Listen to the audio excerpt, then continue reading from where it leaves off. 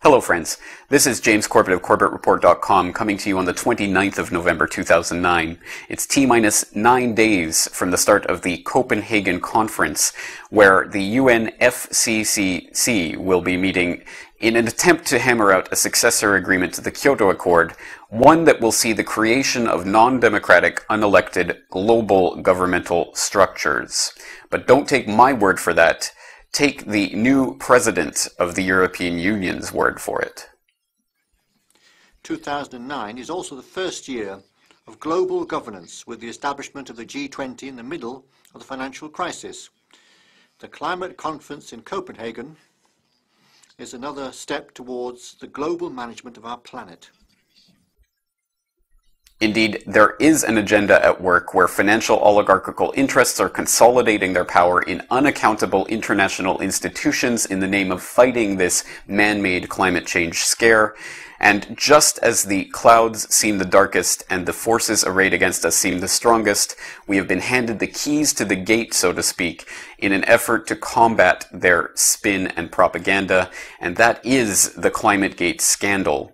Obviously, the scope and breadth of this scandal is simply breathtaking, and of course not only the academic fraud that seems to have been going on behind the scenes, as we see from the emails and documents, and please take a look at the source code for the climate models they were using and you'll know what I'm talking about.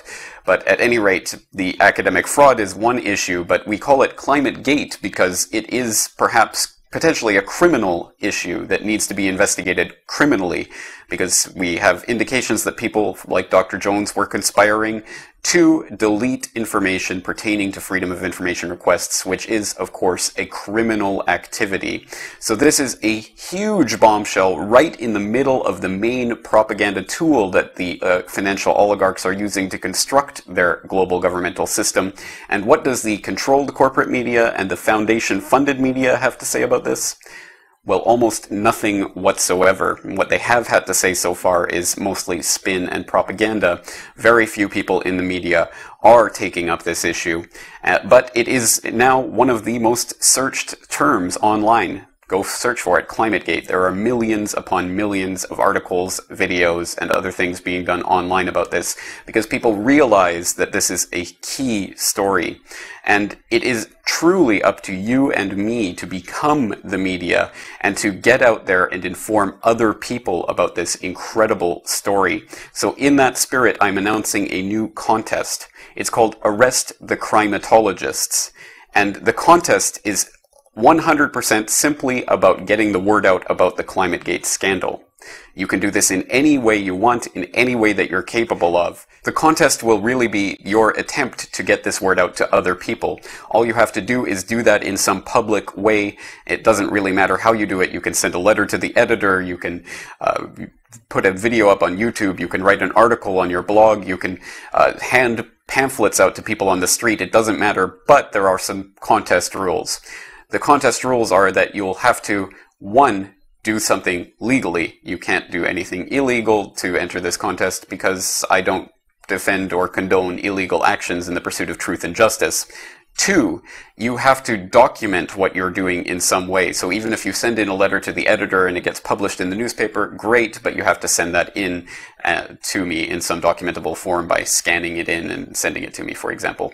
And 3, this has to be sent to me at CorbettReport.com through the contact button.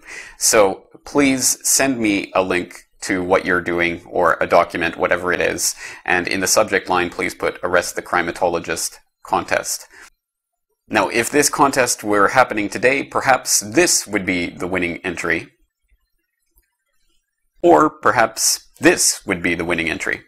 Making up data the old hard way, fudging the numbers day by day, ignoring the snow and the cold in a downward line.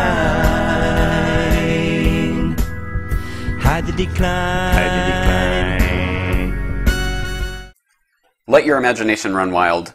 There are many ways to get this information out to other people.